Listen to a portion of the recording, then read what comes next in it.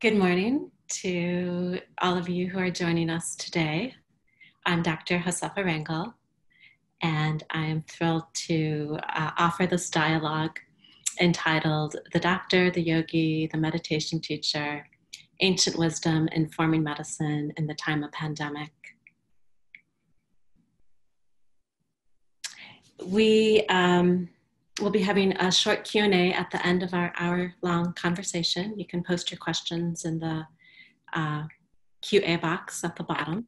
I'll look at those at the very end. Please make sure you're muted. And I'd like to introduce my esteemed colleagues and speakers today. Kane Carroll is an American teacher and author who leads courses in deep self-healing and embodied spiritual practice. His work is informed by years of in-depth study of yoga, qigong, Taoism, and classical Chinese medicine. Kane began his formal training at age guidance of yogis and master teachers in Tibet, Nepal, Ecuador, and Colombia. He is author of the books Partner Yoga, Mudras of India, and Four Dignities. Thanks for joining us, Kane. It's a pleasure to be here. Jack Kornfield is a Buddhist monk in the monasteries of Thailand, India, and Burma. He has taught meditation internationally since 1974 and one of the key teachers to introduce Buddhist mindfulness practice to the West. Jack co-founded the Insight Meditation Center in Barre, Massachusetts, with fellow meditation teachers Sharon Salzberg and Joseph Goldstein, and the Spirit Rock Center in Woodacre, California. Jack's books have been translated into 20 languages and sold more than 1 million copies. Titles such as A Path with Heart, After Ecstasy, The Laundry, and his most recent book, No Time Like the Present, Finding Freedom, Love, and Joy Right Where You Are. I am a Stanford-educated medical doctor. I trained in internal medicine at UCSF and have done fellowships at the CDC and the Arizona Center for Integrative Medicine. In 2014, I began practicing a new medical paradigm I call innate medicine, in which I guide patients back to themselves, to the wisdom of their bodies, and to their own deep knowing. I do not shun conventional medicine, but I reorient my patients to an ancient paradigm of wholeness and innate healing. My practice of medicine has been deeply informed by spiritual traditions. Such concepts of interconnectedness and impermanence allowed me to find meaning in medicine, which had become very mechanistic in its views of disease and illness.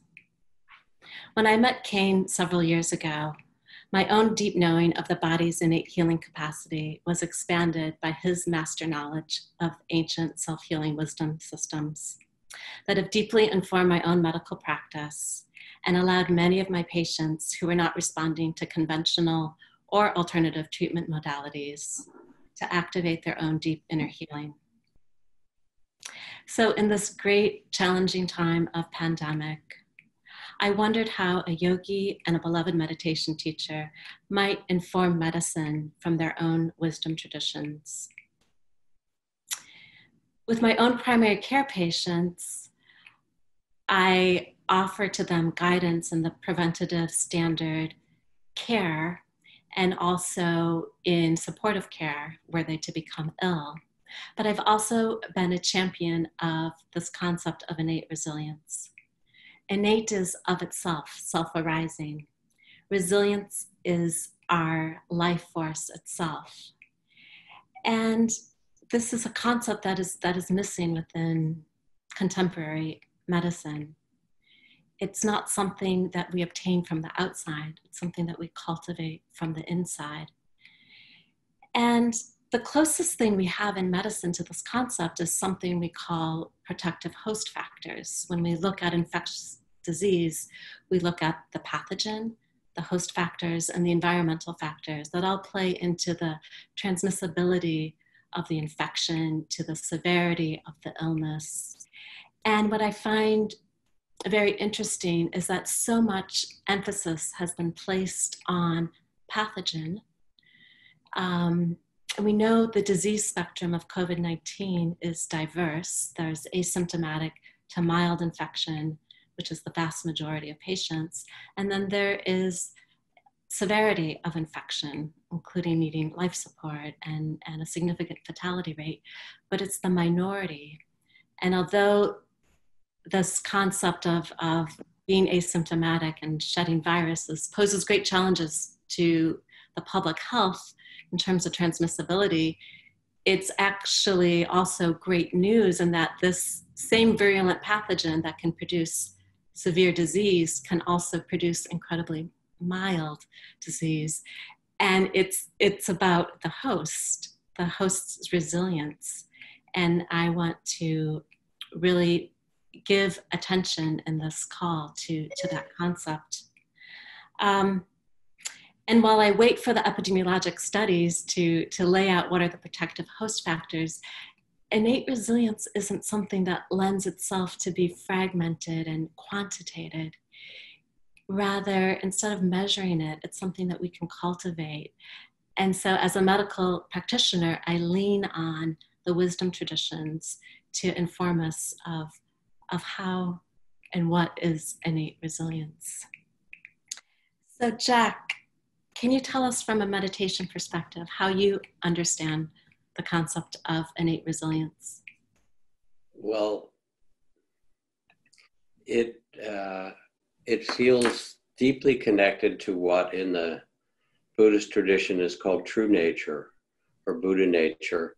And in those teachings, and more than in the teachings, in what can be described as our human life, our human lot, we are born with, the Buddhist texts begin, "O nobly born, remember who you really are. Remember that you're the sons and daughters of the lineage of awakened ones. This is your birthright." So we're born with the capacity inwardly to meet this world with compassion, with understanding, with wisdom, and with a wholeness that connects us with all things. So you might say that's a direct parallel with the description you have of innate medicine. Thank you. And I'll just say one more thing. Part of the work in fostering a healthy inner life, it's a kind of interesting thing because there's this tension. There's a very strong developmental model in spiritual practice that you do this and you do that practice and you develop your actions in right speech and right livelihood, and you develop your ability to concentrate, and you develop these physical capacities, and then you start to develop your wisdom and you understand this and this, and finally at some point when you've moved to the Himalayas and found the right yogi, you get enlightened or something. But there's a very big progress model in spirituality out there. There's a whole other way of understanding it, which is that first model being closer to modern medicine, if you will. How do we cure the disease step at a time? And that is to say, you're already whole. You already contain within you all the things you need to live in this world with graciousness and compassion and an inner freedom. Thank you. Kane, would you like to add anything to this concept of innate resilience? Yeah, that last part that Jack spoke to, that view of intrinsic wholeness, is something that's shared in Taoist traditions and in Indian yogic traditions in terms of the physical aspect of the cultivation of innate resilience, the sense of that life force, prana in Indian traditions, chi in Chinese traditions, that's always intact and always 100% vibrant and is animating from within us all of our tissues and organs and nerves and blood. And so the practice begins with that sense of respecting that wholeness as the very nature of the body, of what animates the body, and invites us to be sensitive to how each of us experience that through our physical existence, and then to begin to cultivate that. But it's not seen as something that we don't have, that we then have to do 20 years of standing meditation and, you know, all kinds of complex asanas and breathing exercises to somehow acquire it.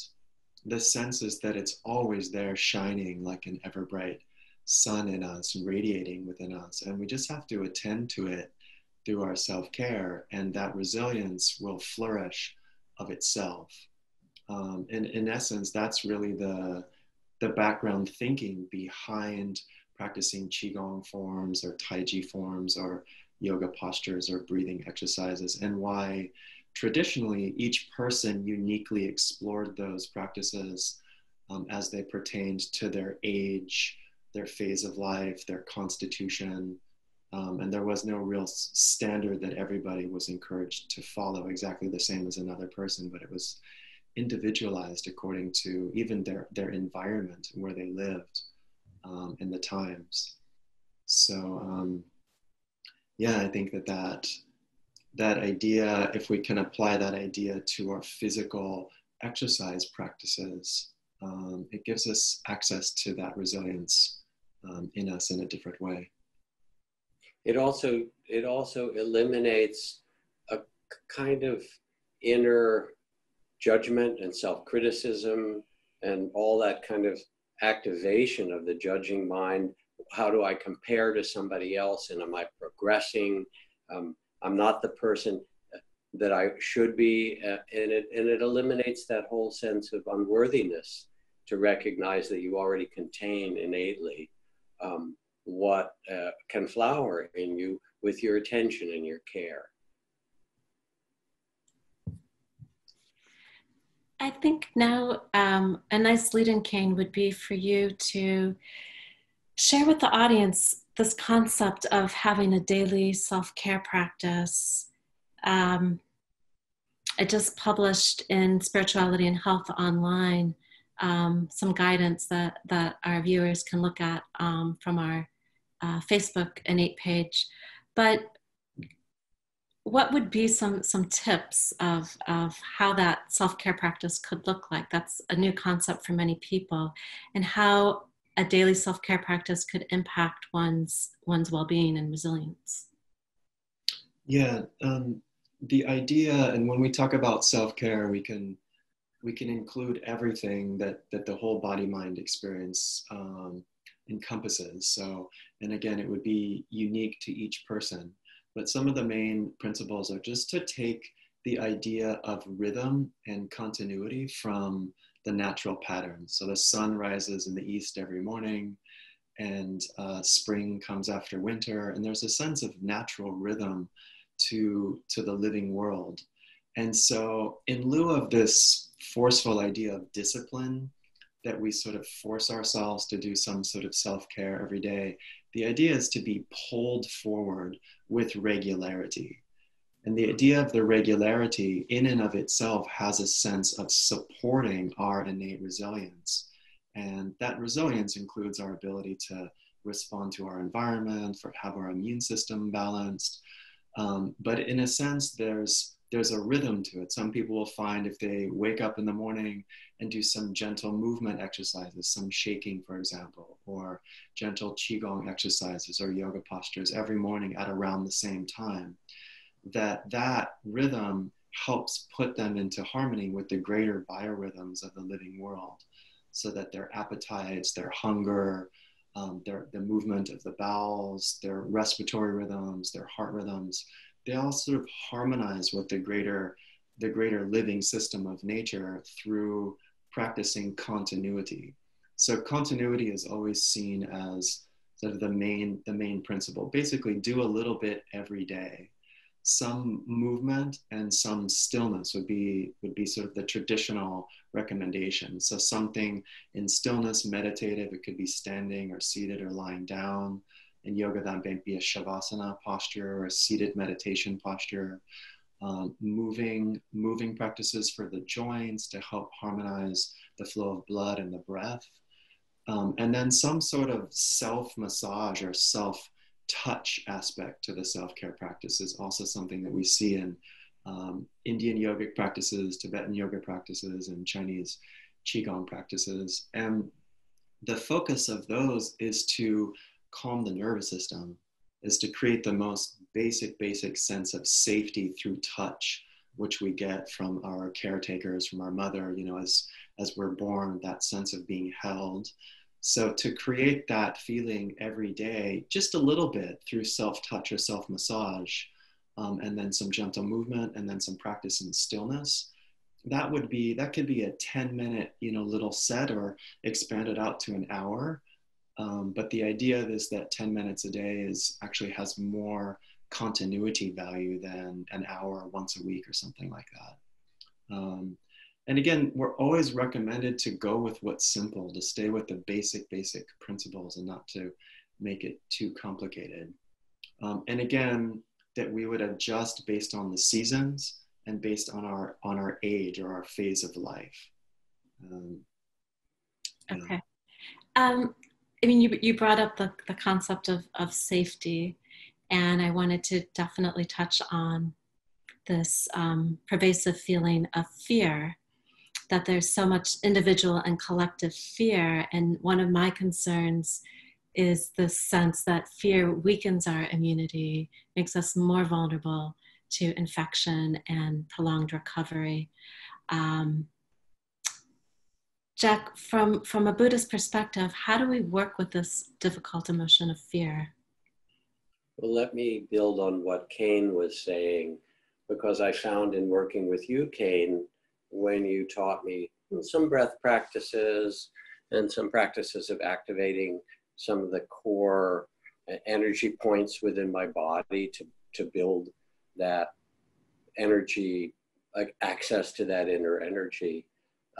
You also gave me practices of bringing, after creating a field of warmth and energy or chi or prana, of bringing that energy to touch my body in different ways. And one of the things that I learned from you that was so helpful, I was sort of doing it as a massage. Okay, work the muscles and things. You said, no. This is really about energy. It's about that part of your body receiving the attention and the energetic connection that wakes up that inner energy and connection. And that was a whole very different way of touching and holding and bringing attention to the body. Mm-hmm. So now to build on that and be very practical as you are, I find that when I sit in meditation at the end of the day, I've been online teaching, broadcasting, communicating with people, doing all the kind of things one does. When I sit quietly, there's a well of feelings and thoughts that are below my normal consciousness. So that when I check in, as I would with my body, and I can feel the tension from fight, flight, or freeze that I'm not even aware of, but I get it from the news and the anxious people who ask questions when Trudy and I are teaching online and so forth, that it accumulates. My body goes into, okay, wary, how do we fix this? How do we, which is the collective anxiety we have now. It's now also turning toward our collective grief, actually. That's kind of the emotional arc, I think, that we're in. And so when I sit quietly and I direct my attention first to my body, I can feel the things inwardly that I had been not so conscious of. And with them, I can sweep through my body and begin to release them or invite them to drain into the earth or give space for them to open and move so that that energy field that's bound can then release itself, which it does when you make space. And then I go to my heart and my mind, and I realize there's more grief, or there's more sadness, or there's more anger or fear, or all those things, anxiety, that I wasn't so aware of. And the movement, just as Kane has described, bringing a loving attention to the energy of the body, is to bring a loving awareness, a loving attention to the feelings of the heart. And so when there's fear or anxiety or grief, as if to bow to it, I can name it gently. Oh, this is fear. This is anxious. This is sadness, tears, grief. And then as I name it, I invite it to open. All right, show me how big you are. Fill my body, fill the room. So I make space for it to be held with that same kindness of I'm calling it mindful, loving awareness, and allow it to open. And if you allow things to open, things that were frightened or difficult, they might even get more intense for a while. Eventually, they soften and they open to space. And then you realize that you are the space, the awareness that's holding it. Then I recommend, then you bring in compassion and hold it all. And you can even say, thank you for trying to protect me. I'm okay for now. I'm actually all right as I am. And the fight, flight, or freeze, all those emotions and so forth, they settle down when you thank them. They say, okay, I've done my job, thank you. And then you can start to rest in a place of stillness, as you suggested, Kane. That is the stillness of awareness itself, of consciousness, which is what we really are. We're conscious hearing and moving and seeing each other. What we are is that consciousness itself. So we're talking now together about both the physical well-being and the well-being of the heart and mind, and how the approach in some ways of trusting what wants to open, and then trusting that the heart is big enough to have the space and the mind vast enough to hold it all, and come back to a place of balance and peace. Thank you. Kane, what could you add to that, and in particular, articulate more about this concept of safety? Yeah, I mean, everything that Jack shared is exactly the framework, you know, whether, like Jack said, if we're relating to an emotion or a thought or a sensation, and this you know, sensitive and present way of being with our physical touch. As young people, when we're first born into the world, one of the experiences that settles our nervous system and in a way gives us our reference point is the experience of being placed on our mother's breast and listening to her heartbeat. And we can actually experience that, whether it's, you know, like Jack was saying, at the end of the day, we're aware that we've done a lot in our day. We've taken in a lot of information. Our peripheral nervous system is engaged with a lot of material, and there's in a way a buildup of experiences. For a newborn, we've been in our prenatal state surrounded by fluid, in a way held by the mother literally within the womb, and then we're born. And then all of a sudden our peripheral nerves are awake. We hear, and maybe we see fuzzy, but we smell. And so to settle and find safety is to find that contact point. And so with the physical self-care aspect, as well as with the stillness meditative aspect, part of the important aspect is to find the contact point where awareness allows the emotion to be felt, where awareness allows the sensation to be experienced. And that same principle is applied where we find my hand is touching my arm, and I'm both aware as the one who's touching of the quality of my touch, and I'm aware of the one who's experiencing, receiving the touch as the quality of the way that makes me feel that kind of touch. And so we can apply that principle to the way we move, the way we speak, and the way we touch ourselves, and bring that understanding into self-care.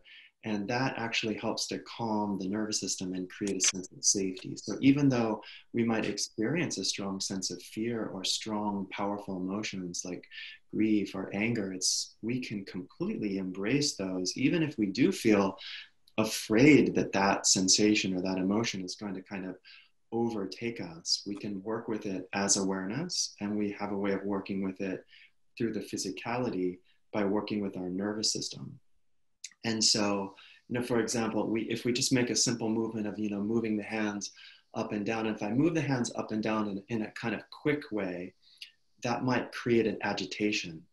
And if I move my hands up and down in a really smooth and slow and relaxed way, that can create a sense of calm and sensitivity at the level of the nervous system, which creates a physical sensation of safety, which reminds us as a physical animal body of the feeling of connection with the mother, the feeling of connection with earth. And so all of these are little ways that we can practice, at a moment each day, and at little moments through the day, remember to find a sense of safety, even while things feel uncertain. And in that way, we're not at odds with our experience of feeling uncertain. It's fine.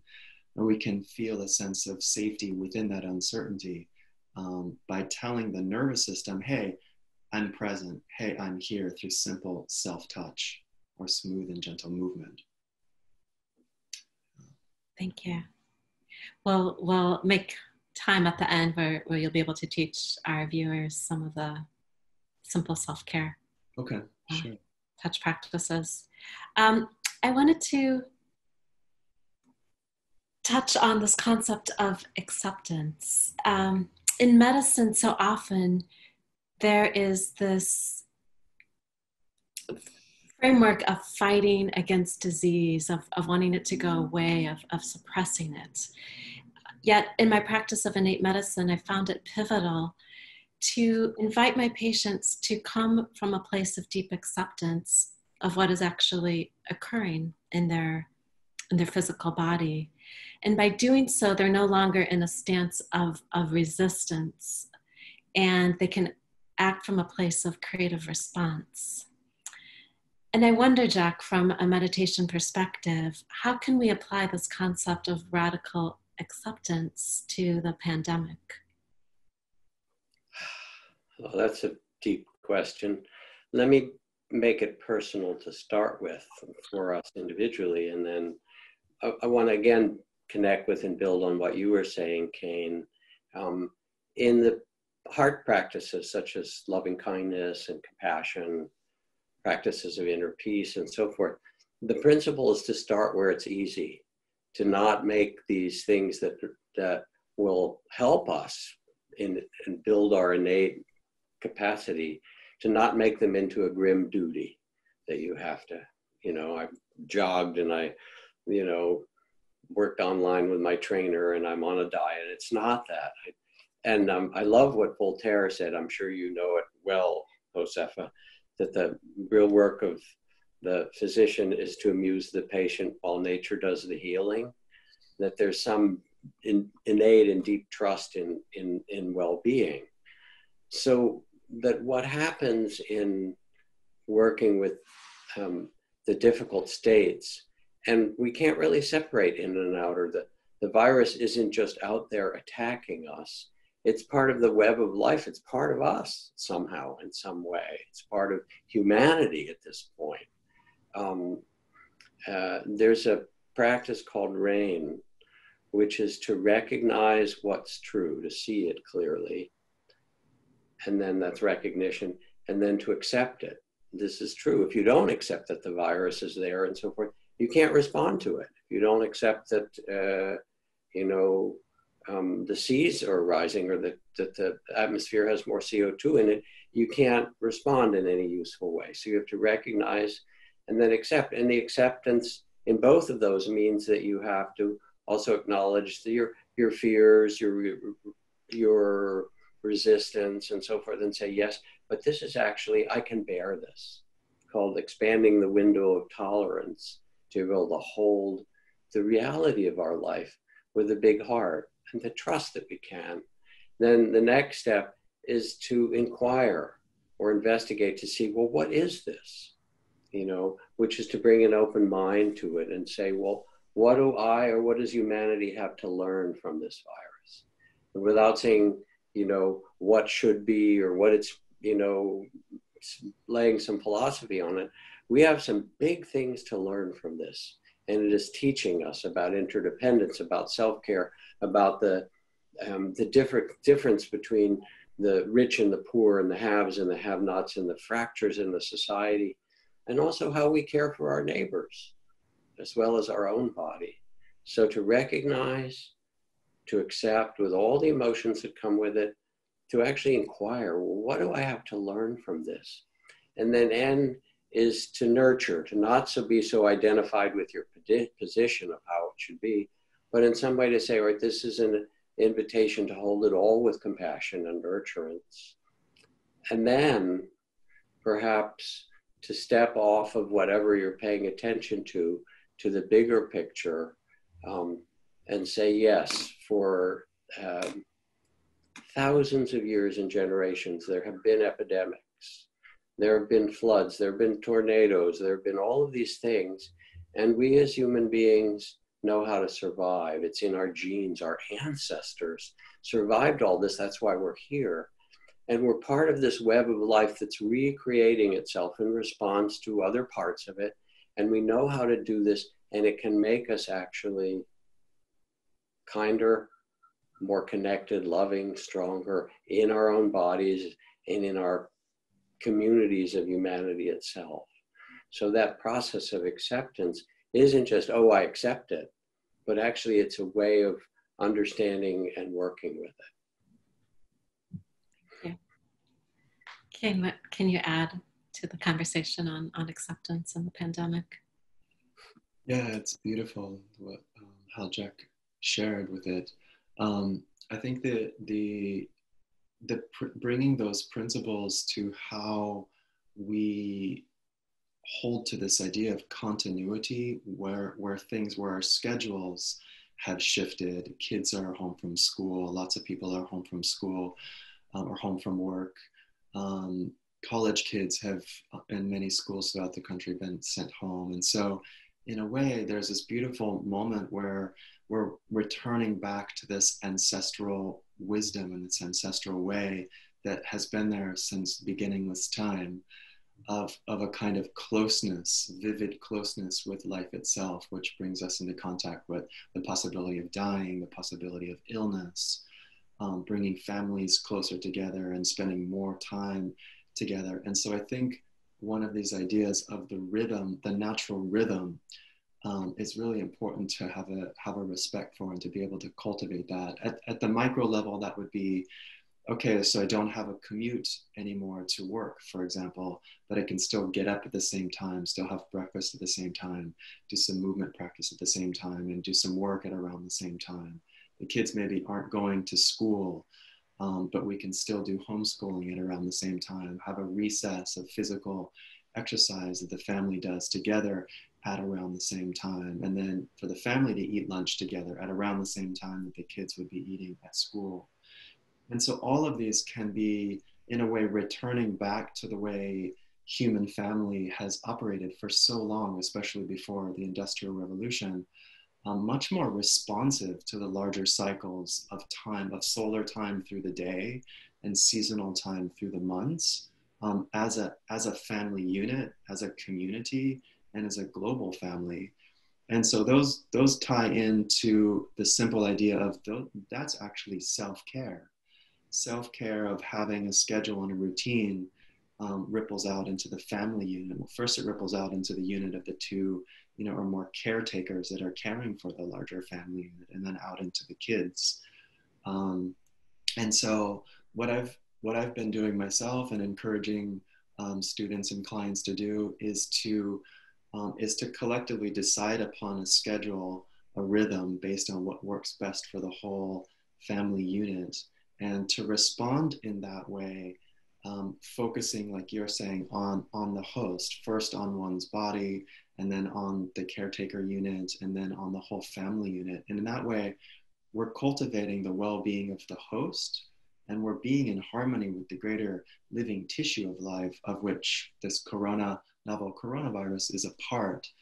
And in that way, we don't fall into the tendency to kind of allow that hysterical notion of needing to fight it and kill it and polarize with it to have a greater impact on us than it needs to have. We can still stay informed without going into that polarization, which we could elaborate on as fundamental dualistic fixation of snapping into this kind of island of self and getting into a protective, closed, isolated sense, and polarizing with others, especially a novel virus, as the other or as the enemy.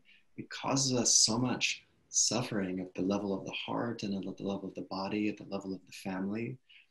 And so just very, very simple ways of keeping us in a state of connectivity and in a state of relatedness with the whole changing environment can begin with our daily routine and the way we engage with our families and our loved ones. And for many of us, that has meant that we're engaging with people who we might usually see more frequently in the physical and be able to hug and touch those people. And now we're talking to them on the phone or FaceTiming or Zooming with them. But having some sense of schedule, of on time, and just non-digital family time can really play into the sense of cultivating harmony at the physical and familial and community levels. Okay, thank you. Josefa, yeah. Among your patients, do you have patients with coronavirus? And how is that going? So far, I may have had some patients earlier on. They were both young and got exposed in a healthcare setting, but we weren't able to get we tried to do the testing, but that wasn't able to be confirmed. So we don't know they've recovered. And as you know, I have discussions with my other patients and really having some tender discussions that very interestingly we wouldn't have normally had for someone who's 70 and otherwise healthy, talking about would they not want to be intubated, just really fleshing that out. But I feel that it's really healthy to talk about it and to face mortality and really understand what is wanted and how in any situation, including being with severe lung disease and potentially needing life support, is that actually what that person wants or wishes for. And I feel those discussions have gone really well. They've been very tender. And there is I want to say esprit de corps. There's a vitality that I'm seeing in my patients, even in the face of fear and uncertainty. But there's an aliveness that's coming forth as they have these discussions and deal with the new reality. You also suggested, I think, to me, it felt very empowering that not only to be sequestered, because Trudy and I both are at home and in our 70s, but even if we got sick, to stay at home as long as possible, to ride through it in some way, whether it's the fever, to let the fever burn through us, or to take care of ourselves in the ways that we can, rather than think we have to go to the emergency medical system, but in fact that there are ways that we can, if it's necessary, live through the cycle of this illness with a more trust in our own bodies and their innate capacities. Yeah, I definitely am prepared if the hospital systems become overwhelmed to provide a lot of care within my patient's home, if they just don't even have access to the hospital, if it's not an option. And there's this, very wise action that I'm trying to educate my patients into trusting their bodies, but also knowing when they need to reach out. And, and I can guide them with that through being able to check their vital signs and, knowing how well they're oxygenating with a pulse oximeter and blood pressure readings, but how they're feeling. And so we want to access the health system when necessary, if it's available, but we also want to build trust in our own body and not go straight into fear, but the trust that, okay, I'm ill, my body can handle this, let my body's innate healing mechanism come full online with what's happening. Thank you.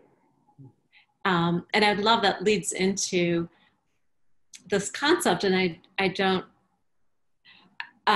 if you're willing to share, Jack, when you were much younger and you were a monk in Southeast Asia and you had some very severe tropical illnesses, what was that like for you without any comforts of the West to be with such severe illness? Well, I had typhoid fever and I had malaria, and I think of having malaria and being in my little wooden hut in the jungle in Thailand in this forest monastery, being really sick with a fever and just wretched. And my teacher coming in, looking at me, and he said, and then the Lao language, which was the language where we lived, it's very simple. He said, Kai, which means got a fever, huh? I said, yeah. He said, sick, huh? I said, yeah. He said, suffering a lot, right? I said, yeah. Then a big smile came on his face. He said, you want to go home and see your mother, right? I said, yes. And then he laughed. He said, we who lived in the forest, in the jungles, we've all had this jungle fever. We've had malaria. And it's hard. It's very difficult.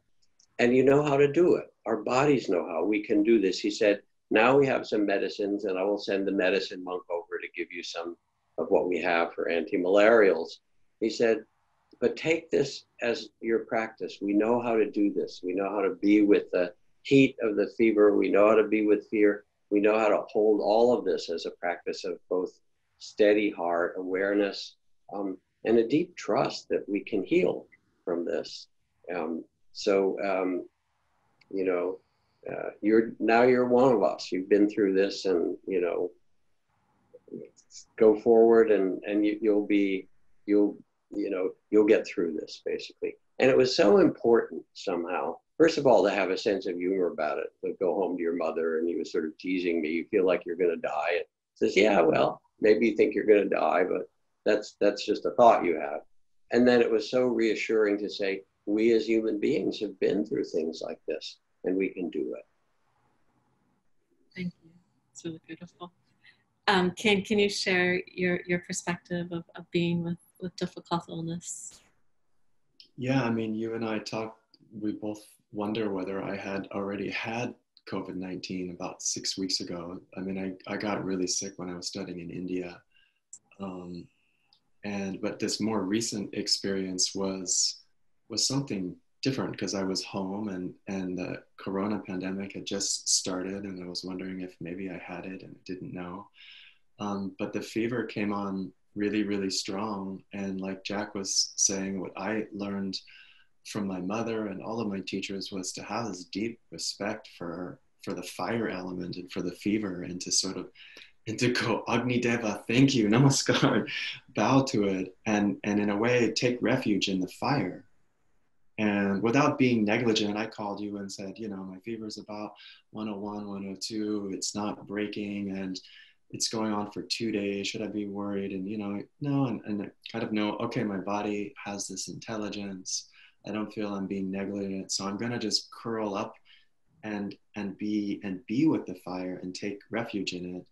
And I think I was telling you in another conversation that there's a sense of course, I was in intense discomfort. I mean, the body aches were so bad that I couldn't get out of bed. I was curled up into a ball in bed for 2 days.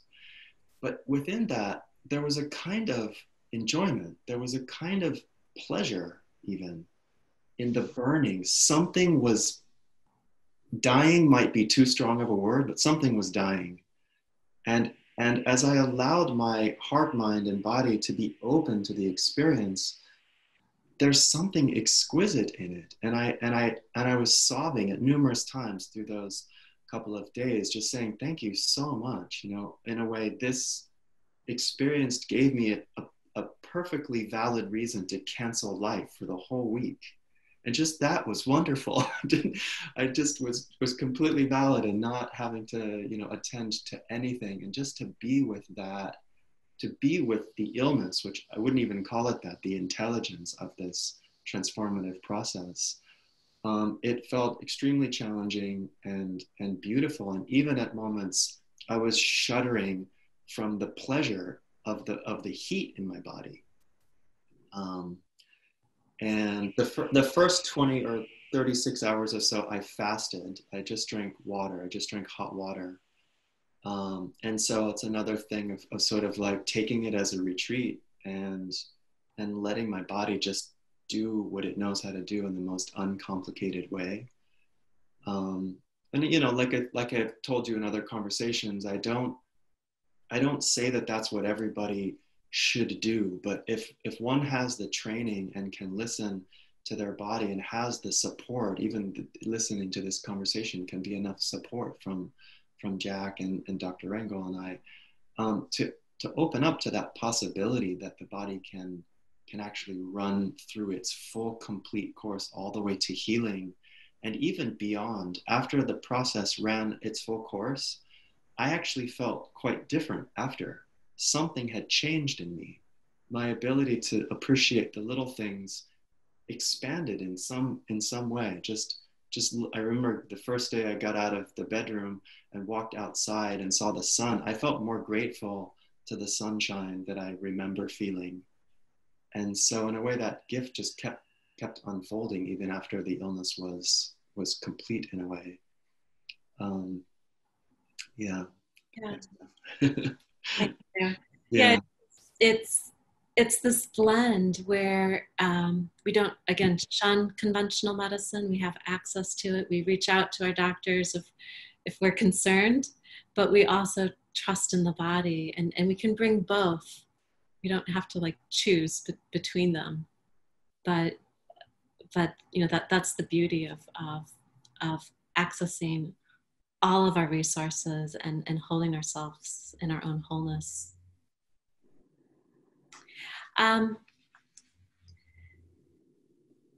Let's see, since we've touched on such beautiful, deep concepts, I think I'm gonna pose one more question, and then we'll have Kane teach us some self-soothing and then open it up to questions.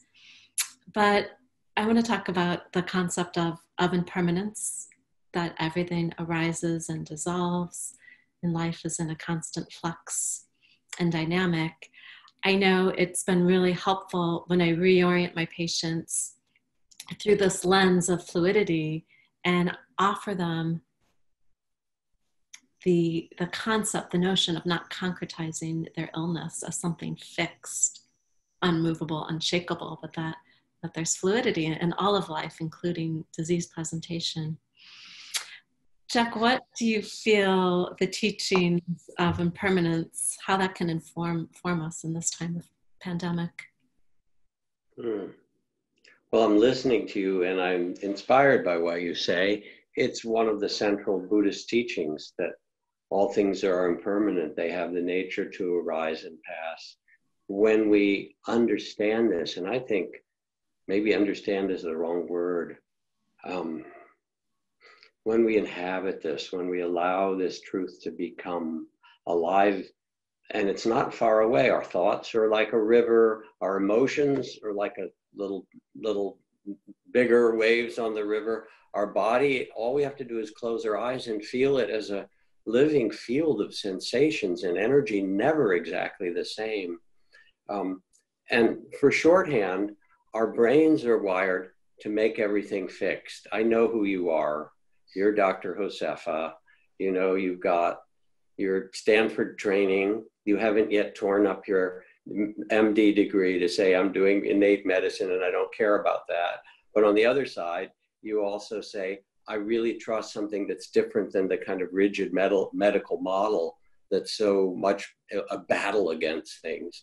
And you're holding this beautiful kind of, this beautiful sense of the fluidity and the natural organism of life itself and tending it. We need to feel that in ourselves, not as a concept, and to get it, you're reminding patients that illness is actually a river that you're going to go down. It's an adventure. It's a process that you're in. It's flowing. It has movement. Is enormously helpful. And everything else that matters to us is the same. The way we raise our children, or how we travel, or how we build our work. It is all actually a flow which is, of course, the essence of the Tao as well. Not as an idea, but underneath it, when we get quiet, what's needed is not just a recognition, but married to it is a deep sense of trust that we are, carried by the river of life. Or I love that Ojibwe native saying where it's, sometimes I go about pitying myself when all the while I'm being carried by great winds across the sky. And somehow we're being carried by the river of life. And when we can trust that, then we can act, we can respond, we can do things, but we're not in charge of the world. We're rather responding to the currents as they change and the big waves or the calm places, and say, oh yeah, this too. Thank you. So beautiful. Hey, Ken, I'd love your input also on impermanence.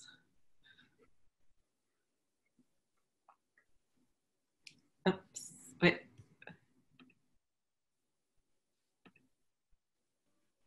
Okay, can you hear me now? Yeah. Yeah. Yeah. I'll just share a story about the physical part that relates to yogic teachings. One of the key practices in all the yogic traditions, Buddhist, Taoist, Indian yogic, is thinking about contemplating one's own, the impermanence of the physical bodies. It's called dying before you die, right? And so we can do that, and there's so many beautiful teachings on how we can apply that through our direct experience. But there's two that come to mind that I think about and practice every day. One of them is in all of our self-touching practices. One of the levels that we're aware of is that as we gently touch our body, we're aware that by doing that, numerous cells from the exterior have now fallen off. And that part of what I think of as my body has now shown what it actually is, which is just elemental constituent parts temporarily arising in this particular appearance that I call my body. But it's never my body because I can't actually hold it together. It's always just sort of staying together of its own nature for as long as it does. And it's also at the same time, it's falling apart while it's staying together. And so it's a wonderful resolution of paradox in a way that my arm is still there, even though I rub it. But I am aware that as I rub it, some of the cells will be exfoliated off. And as I let those go and feel that releasing, I'm aware of dying before I die. So part of self-care is actually appreciating dying or impermanence or the falling apart of appearances as intrinsically connected with nourishing them and nurturing them. And in that way, we're not at odds with impermanence. We're not at odds with death. We're actually cultivating the whole process of life, of which arising and enduring and dissolving are inseparable parts. And so I'm aware of that level when I rub my arm. And I'm also aware of that level at the macro. When I practice, I rely upon the ground, both sort of cosmically as the ground of awareness, and I also rely upon the literal ground of the earth to do a posture or to do a movement exercise, or even to set my meditation cushion down and to do sitting. And so in that way, I think about the earth and I think about, oh wow, the continuity and the solidity. And then like I do with my physical body, I pan out in time. And I imagine the time when our sun goes through its life cycle and it also dissolves or dies. And that process causes the earth to get really cold, or if our sun goes supernova, maybe explodes our earth. And I imagine the time when literally our earth, the constituent elemental parts upon which I rely to stand and sit, those actually fall apart. They are also impermanent. And it's in that way, both my micro body and my macro body of the earth, I run through that experience and I feel, am I in harmony with that truth? Because that truth is the reality of the ground of existence, or am I resistant? And in that way, I can have a very personal and physical and earthly relationship with impermanence. And I practice that a little bit each day, connected to my body, because my mind would love to just go into the conceptual idea of impermanence and think of it as a nice idea, but not really have to experience the reality of that because it's a bit scary. So those are two ways that that I use that in the physical self-care practices. Thank you. So could you teach us a really brief self-care practice, and then we can move into a couple questions?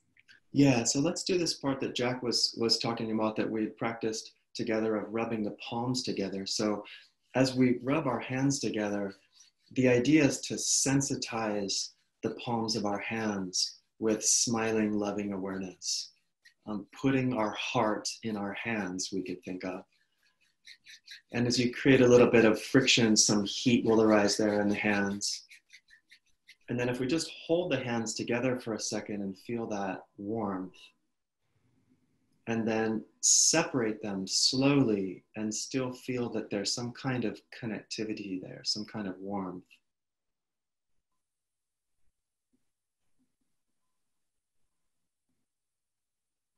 And then let's bring that over the eyes and just rest the palms over the eyes. And feel that we're smiling through our hands into our eyes, into our brain. And then slowly moving the palms up over the forehead and start to come over the scalp, the hair, and around the back of the head. And then very gently around the neck. And as we lift the chin, to come under the jaw, where our lymph nodes are, under our jaw. And our fingertips will start to come together right in front of our thyroid, in front of our voice box, and our hands are back into prayer. And then we let them slide down the sternum just a little bit, touching the sternum, and we finish in front of the thymus gland, the child's heart. So this is the inhale. We breathe in, the hands come up over the face, over the head, around the neck, under the throat, and then down the sternum. And touch with great sensitivity, with great care. This is our inhale. We come over the face, breathing in. As the hands come around the neck and under the chin and toward the throat, we start our exhale. We can exhale with a little bit of sound. A couple more times. Inhaling up over the face. And exhaling.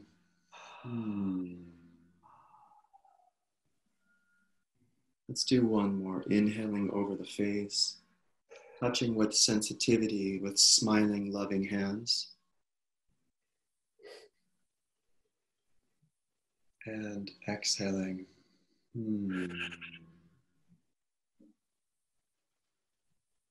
Good. So the hands resting over the sternum at the child heart. Then let's finish with a waterfall down from the mouth, down the front of the body. And this mimics the process of eating, particularly suckling and receiving breast milk, down the mouth, through the throat, through the chest, and into the belly.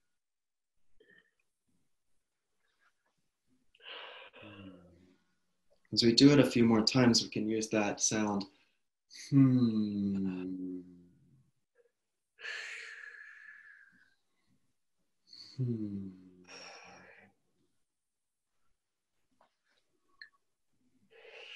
with the last round, we finish with the hands over the lower belly.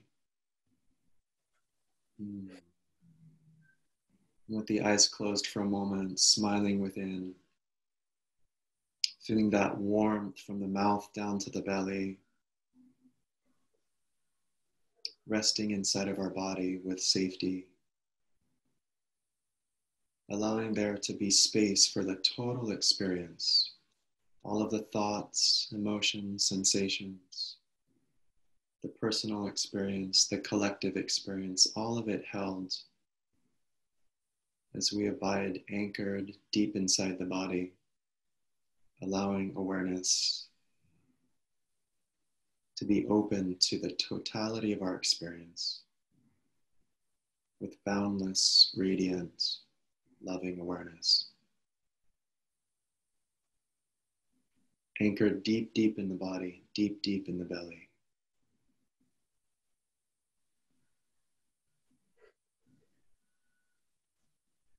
Good, and then letting the eyes slowly fall open.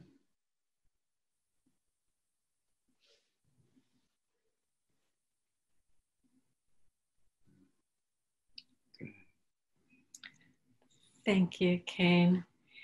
It is noon. It's been an hour. It's been a really delightful conversation. I hope our audience has enjoyed it as much as I have.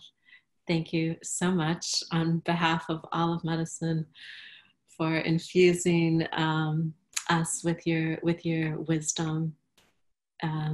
We are a collective, and to have all of our knowledge, both inner and outer, here together for all of humanity is what we need to do. Thanks for Will having you us. post this on your website? Yeah, we will definitely post it on our website. You'll be able to access it through there. It might be on YouTube and via Facebook. Definitely. Let me see.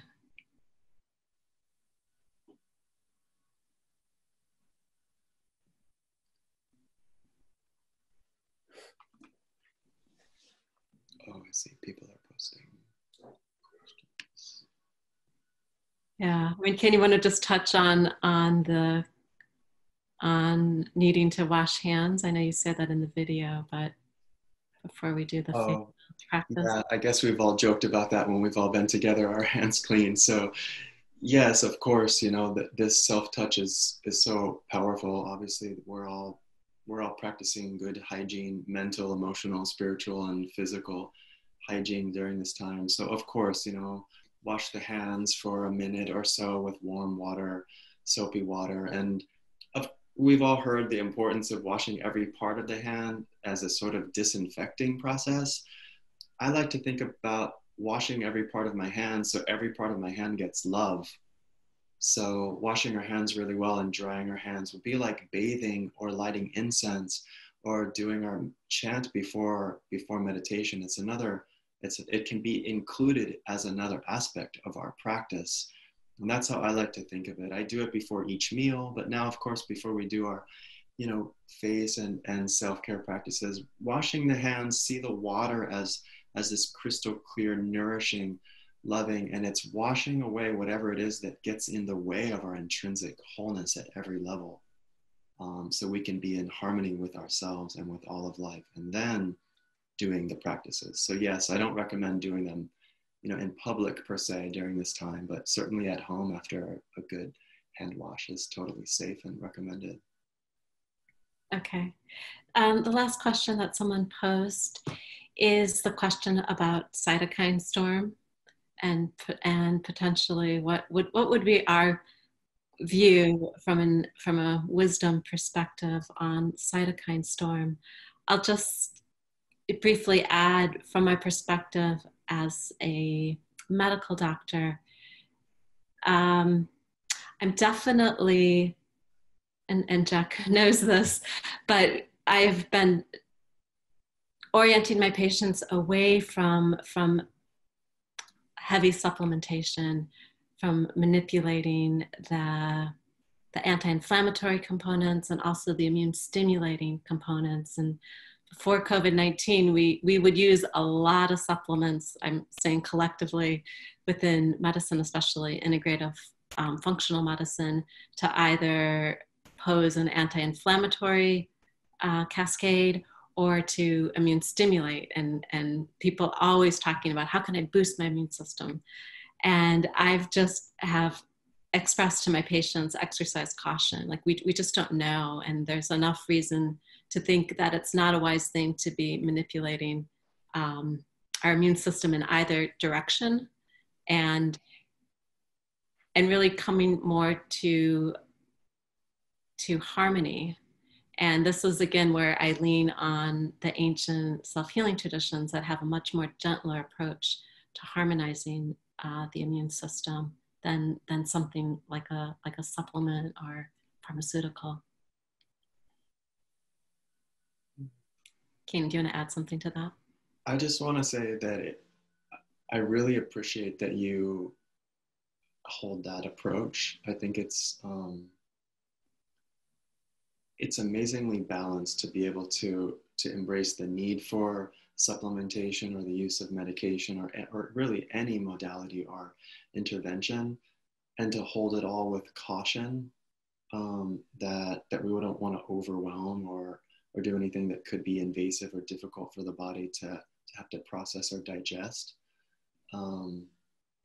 So yeah, I mean, it goes back to what Jack was saying before about any of these practices. It's like not making it like a chore, making it something that we impose upon ourselves that's like with great difficulty, we add some pressure to ourselves. I think that principle applies on the meditation cushion, on the yoga mat, and it applies as we go into what we eat and what kind of supplementation we use. So I think that there's a simple and elegant way of utilizing what it is that we need to help support our best functioning at every level, that I think exercises some caution with overdoing it is really wise. I mean, I'll just finish it. The reason why that principle exists in both Chinese medicine and yogic Ayurvedic traditions is because there's this idea that the digestive fire has to process, it has to break down, digest, assimilate, and eliminate everything that we take in. And so if we take in a lot of what we don't need, we still have to process and assimilate that. So it puts pressure on the digestive fire. And then that can cause an immune response just in and of itself.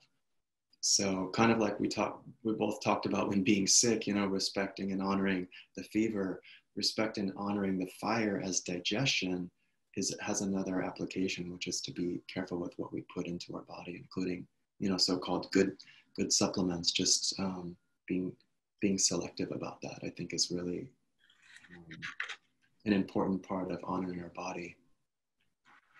Yeah. Well, we are out of time. Thank you all for joining us. I know Kane and I are planning to continue these online dialogues, and a deep gratitude to Jack for your generosity of your time and your wisdom. Great pleasure. It's great to be here with Jack and Joseph. Thank you all. Thank you. Okay, thank you all for joining us, and we'll be in touch.